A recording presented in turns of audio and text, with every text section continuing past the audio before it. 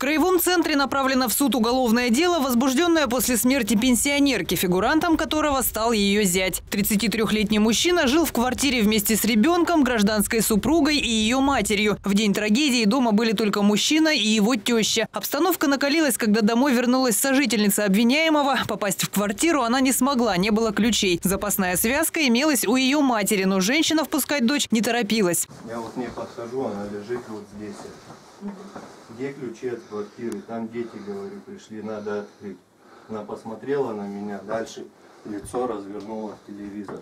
Мужчина начал обыскивать шкафы и тумбочки, пытаясь разыскать ключи. Женщина стала ему мешать. Первый удар обвиняемый нанес, чтобы успокоить пенсионерку. Хватает меня вот за эту руку, с матами, со всем этим. Я повернулся, вот так наотмашь дал. Только она не вот так стояла, а вот так прямо. И она упала. Упала куда? На пол. Женщина в долгу не осталась. Она схватила чесалку для спины и огрела ею зятя по голове. И вот так меня бьет, получается, по уху еще цепляет.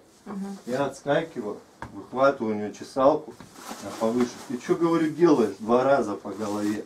Оба были пьяны. После довольно продолжительного избиения фигурант усадил тещу на диван, а сам ушел в свою комнату. Утром он обнаружил ее мертвой на полу. Не зная, что делать, хабаровчанин позвонил сожительнице и сообщил о смерти матери, а после стал отмывать следы крови. Скрывал свою причастность к гибели 66-летней хабаровчанки фигурант недолго.